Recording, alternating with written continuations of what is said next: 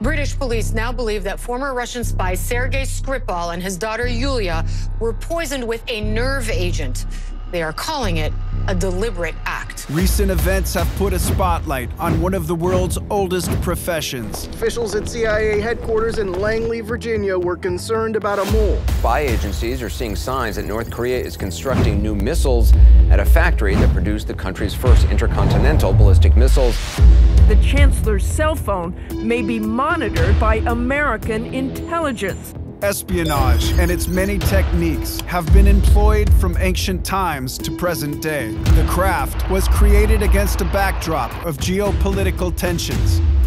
It's a world of smoke and mirrors, danger, and clandestine operations. You don't want to expose all your sources and methods, how you collected the information, who provided it to you. These are the amazing true stories of the world's most secretive operations and the devices that made them possible.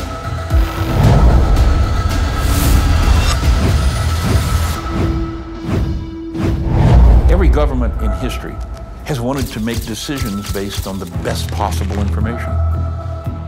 These are the dark ops, told by those who were there. Orders were fairly simple. Find Al-Qaeda and kill them.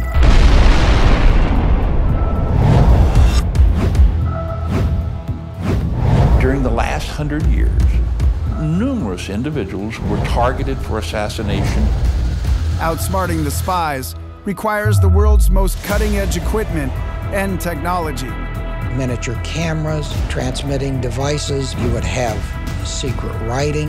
You would have microdots. Technology has and always will play an essential role in clandestine communication.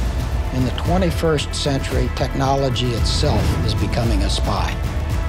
There's an old phrase about counterintelligence and espionage that it's a wilderness of mirrors. That you go into that funhouse hall of mirrors and all of a sudden you've got the one side's watching us, we're watching them watch us, and no one's trying to get caught.